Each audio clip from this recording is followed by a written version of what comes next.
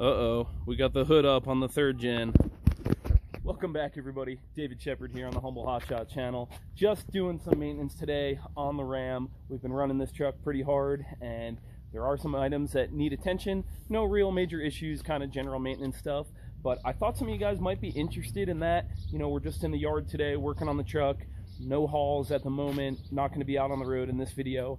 But if this is something you guys are interested in seeing, let me know. If it's boring to some, and you know, maybe I only need to do one video or once in a while maintenance stuff, but let me know in the comments if it's something you guys like. If it's something you don't, let me know either way, and we'll go forward from there. So I'm going to show you guys what products I like to use, what parts we got going into the truck today, and the minor issues that we do have with the truck I'll explain to you guys as well right after a quick scripture verse. So today I've got Proverbs 13:20, which says, "Those who walk with the wise will become wise, but those who walk with fools will reap harm."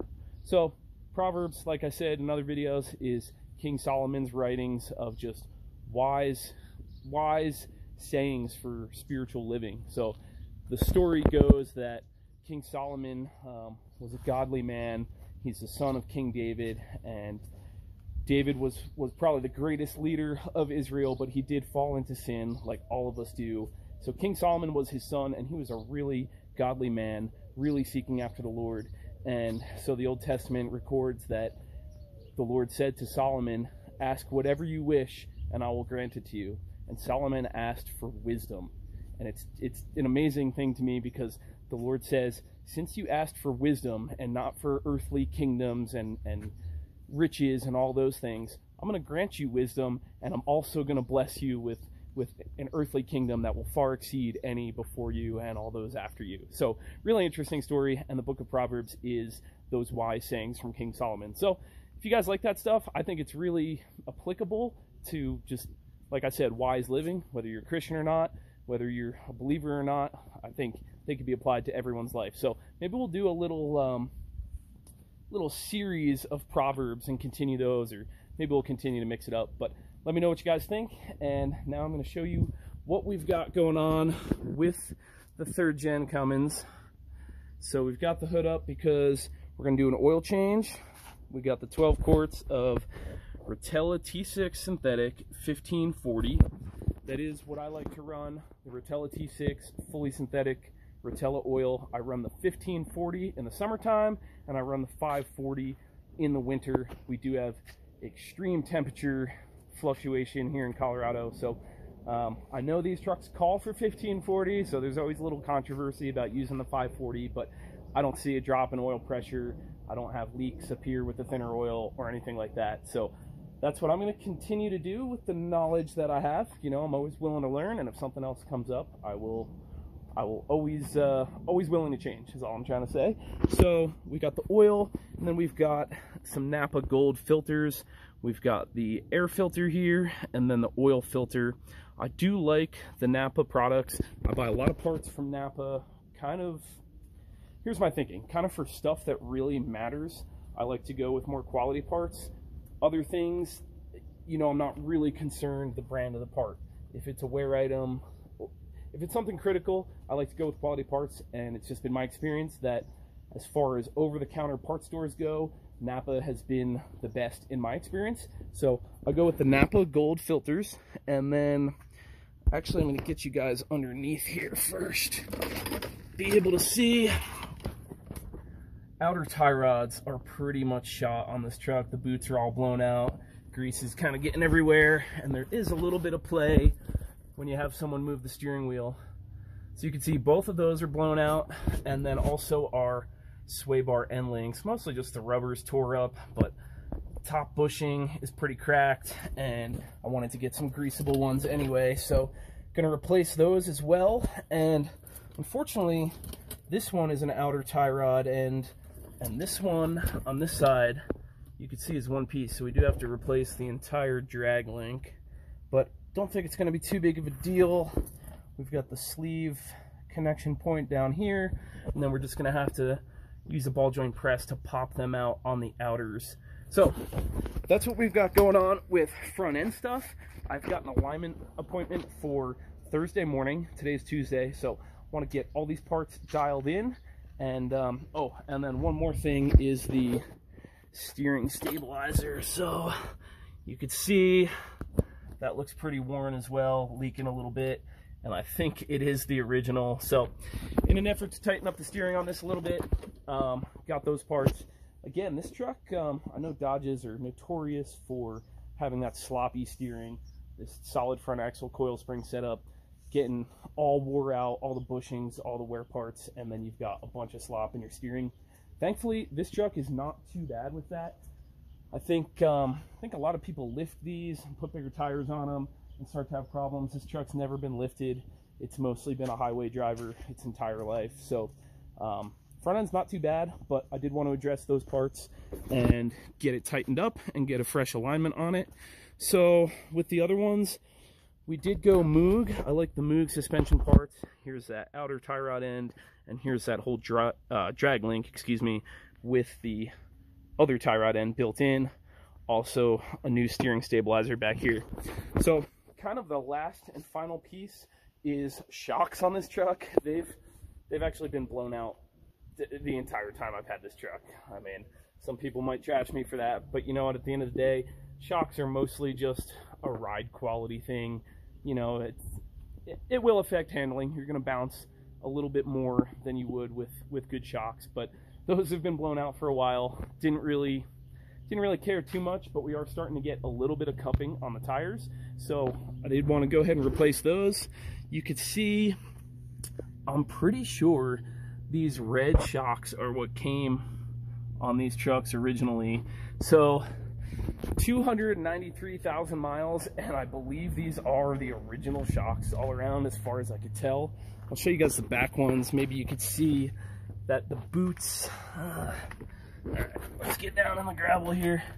You can see the boots are all scrunched up there because the shocks are totally collapsed. Again, with the airbags, I think that kind of gives you some dampening a little bit there, so it hasn't been too bad. But like I said, starting to get some cupping on the front tires, so we did want to address that. Shocks I had to order online, and they are not here yet, so we're going to get all the steering components done, get the truck aligned, and then we could sneak the shocks in without messing up the alignment. So lastly, I will show you guys the tires. DOT requires minimum of 430 seconds tread depth on the steer tires and 230 seconds on the drive axles. So these are just about there. They're just about down to the wear bars, and we've got these tires went on at 245,000, so just about 50,000 miles out of these, and I've had good luck with these tires. They're not what I'm going to go with again, but if you guys are looking for a decent highway towing tire with a little bit of all-terrain features, I do actually recommend these house brand Big O tires. You know, a lot of people talk crap. That's kind of just like the budget tire shop we have out here in the West. A lot of people like Discount Tire better. I do think they have better techs for the most part, but I've had really good luck with these Big O tires. I did some research, and they're actually manufactured by Cooper for the Big O stores, and believe it or not, they have one of the highest load ratings for this size tire. These are 275, 70, 18, and then load range E, of course, and you can see max load single 3,640 pounds. So pretty good load rating. I think 3,700 pounds is the highest I've seen in this size load range E. You know, if you step up to 19.5 and go full commercial, you could find them higher than that, but not going to do that on this truck. We're going to keep the 18-inch wheels. I do think that's a good kind of middle point for doing mostly highway towing, and then we do get off on some dirt roads around here once in a while as well. So you can see, for the most part, they've worn pretty evenly. Again, we're not quite down to the wear bars, but we're pretty much approaching the DOT minimum, so we do want to get these replaced. And it's actually the passenger front that had the most cupping. I don't know if you guys will be able to see, but if you're not sure what I'm talking about, that's basically just from having worn shocks and the truck bouncing up and down. You could see this lug is all smooth, and then this one has its siping still. This one's all smooth. So every other one is wearing more than the others. Also, this tire is worn a bit more on the outside than the inside.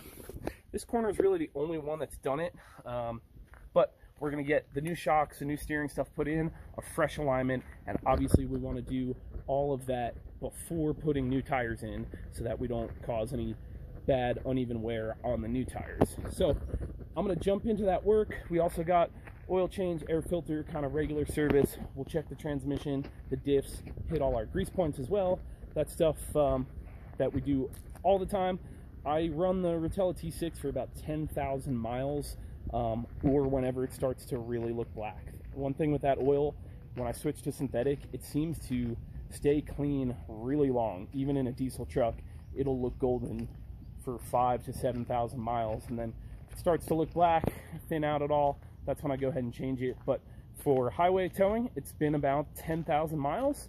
Obviously, you know, we got to put a lot of work into these trucks since we're working them out on the road. So I do want to get as much as I can out of each service interval, but also not push it too far and have any problems. So I'm gonna get to work on this stuff, try to get all these parts installed before it gets too hot out here. And if I run into anything interesting along the way, I'll shoot some footage for you guys, and then maybe I'll jump ahead and show you guys the parts installed and let you know how it went. So catch up with you soon. Alright guys, we're torn into the driver's side here. We're attacking the outer tie rod here, so we do have the top nut pretty much loose, about to come off, and then we also loosened this crush sleeve, I guess is what you would call it. Basically locks this outer tie rod from moving. Some of them have a big jam nut here, and others use this, I guess crush sleeve is what I'll call it. Basically just pinches down on the tie rod thread so that can't go anywhere.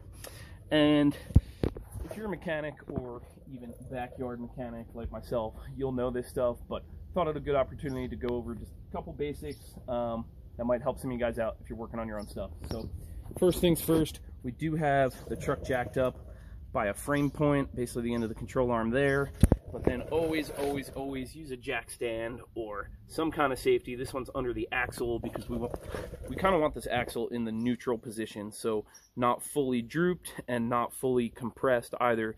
It's just going to keep the least amount of force on that tie rod when we're trying to pop the ball joint loose. So always use some kind of safety. Don't rely on a hydraulic jack to hold it. So whether it's a good jack stand like this or some blocks of wood, throw your tire underneath, something so that if that jack fails or slips or anything happens to that, this truck's not going to land on you and hurt you. So number one, always have a safety underneath there.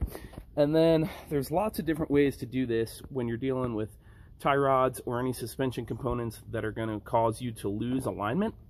So one way of doing it is to keep the truck on the ground, front tires on the ground, and lock the steering wheel so that when you take those steering components apart, the tires aren't going to move, or at least move too much, so you kind of maintain your alignment, and then you could do a tape measure adjustment at the end to get it dialed in. Unfortunately, we couldn't really access this too well with the tire and wheel on, so we did decide to remove it.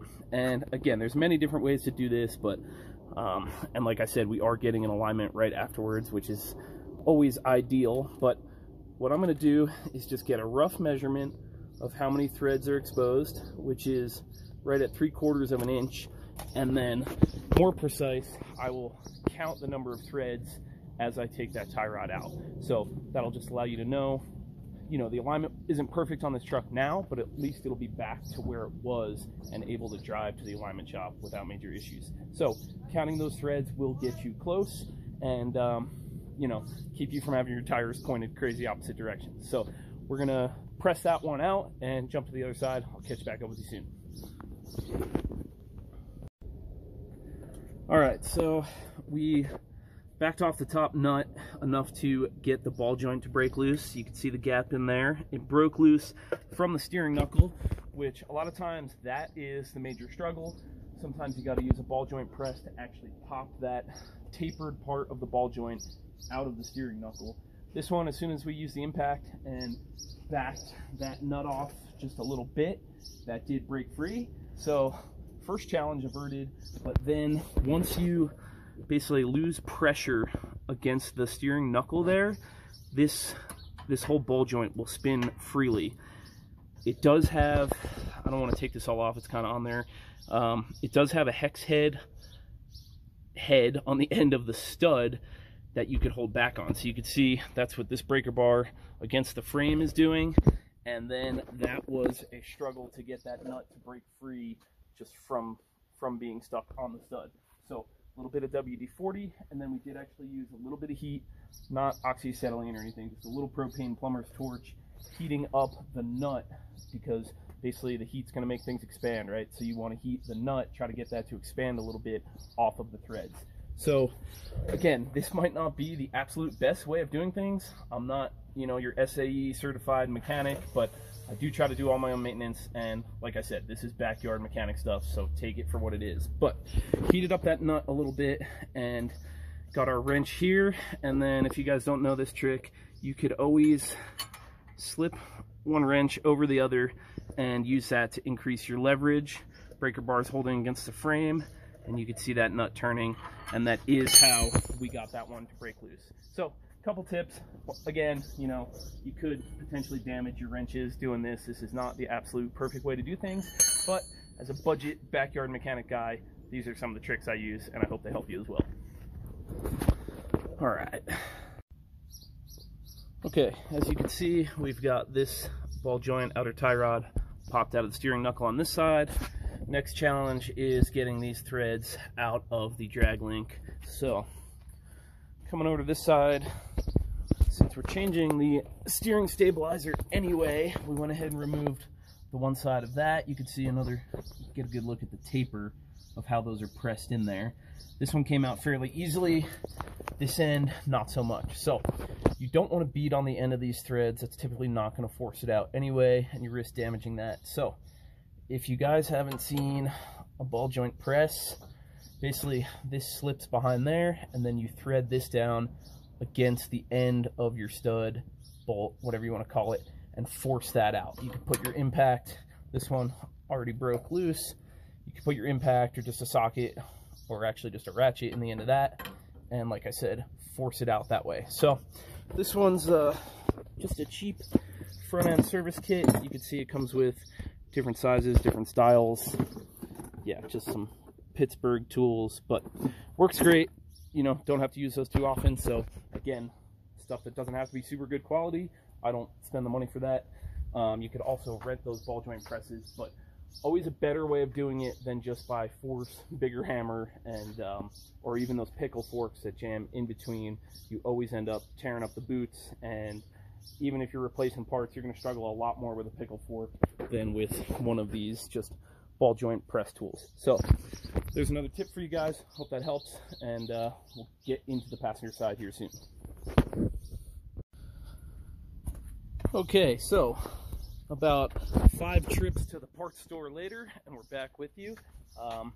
Where'd we leave off? So I got the inner tie rod off. You guys know we were replacing these outer tie rods, and then since we're also replacing the steering stabilizer, which bolts here, we were just one nut away from removing the entire inner tie rod. This is driver's side inner, and once we removed it, realized the ball joint in this end is pretty worn out as well. We thought it was just the outers, but this inner one, get you a better look there.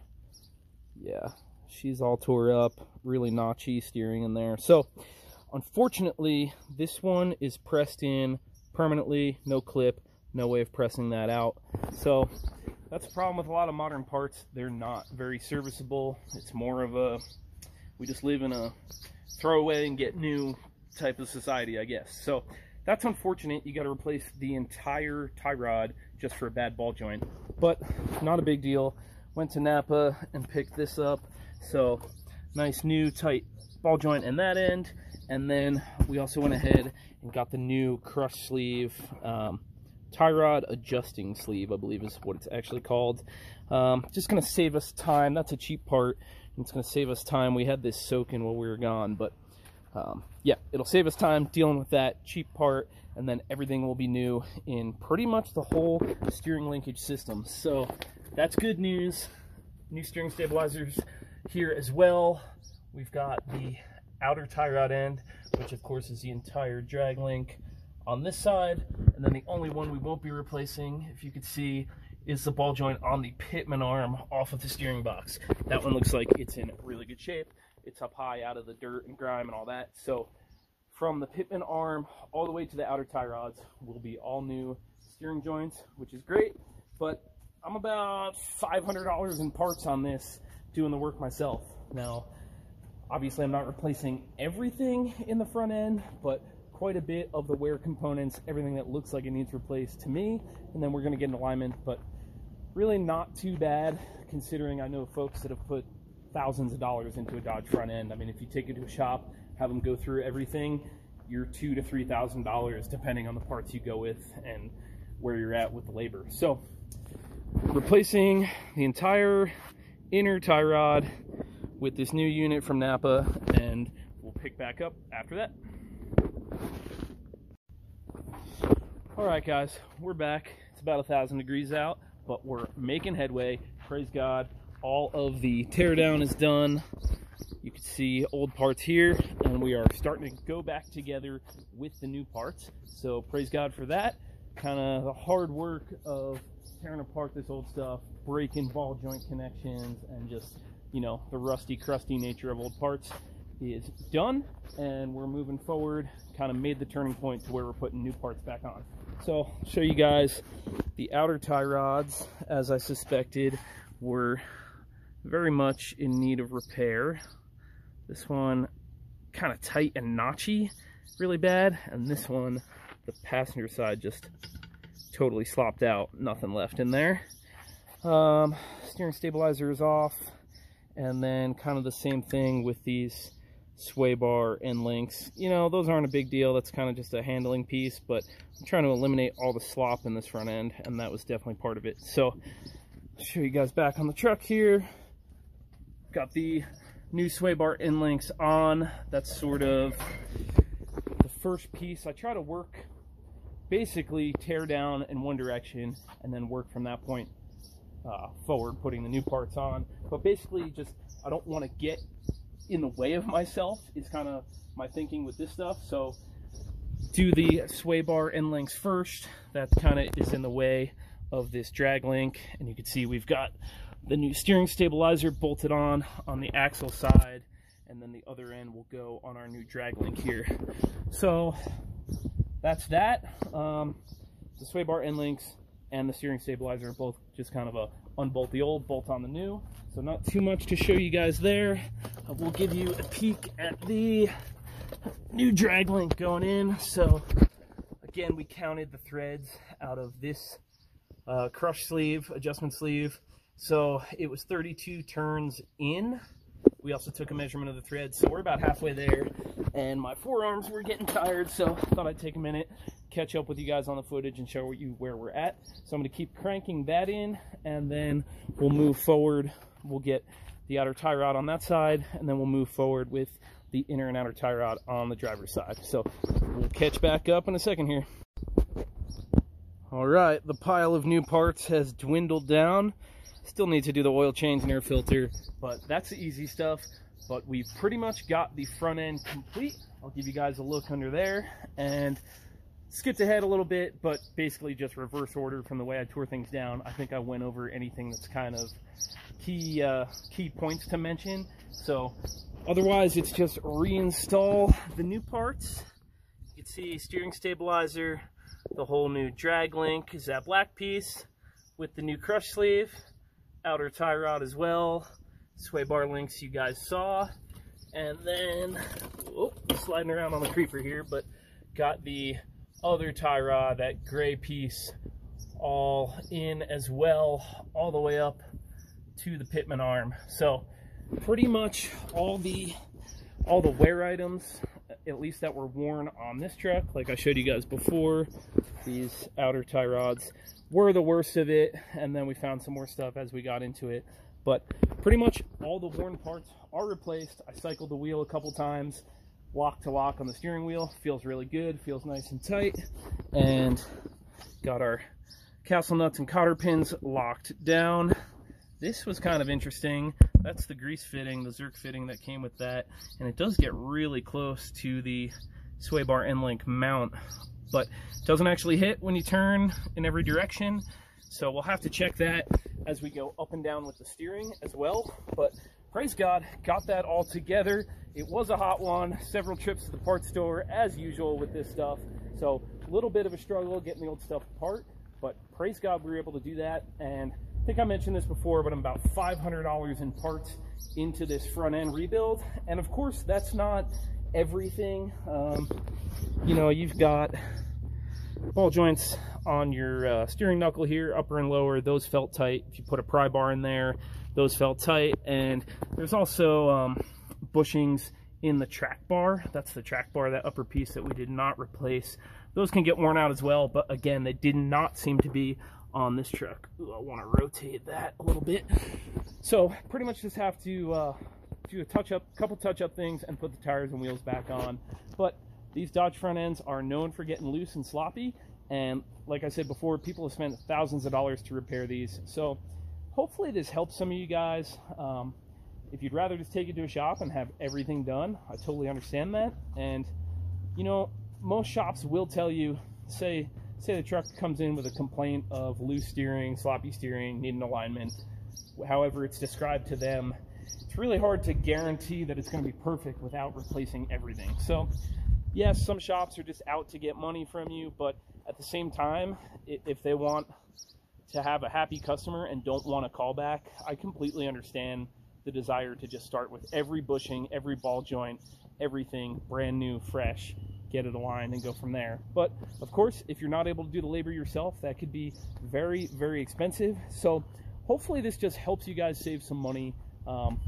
Basically the way I do it to check to see what's actually worn and replace only those worn parts is you could have somebody wiggle the steering wheel back and forth and you look underneath the truck to see where there's play, to see where two parts join together and are moving, whether it's those tie rods, ball joints, bushings, and then certain parts you could get under there with a pry bar and move around yourself and just look for that play. So anywhere you see play, worn boots, stuff like that, that's the stuff I like to go ahead and replace.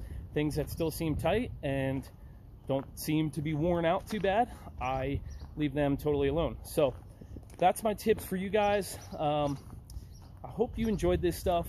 Let me know in the comments, like I said at the beginning, if you guys want to see more of the maintenance stuff. You know, I'm not going to show you guys putting the tires and wheels back on.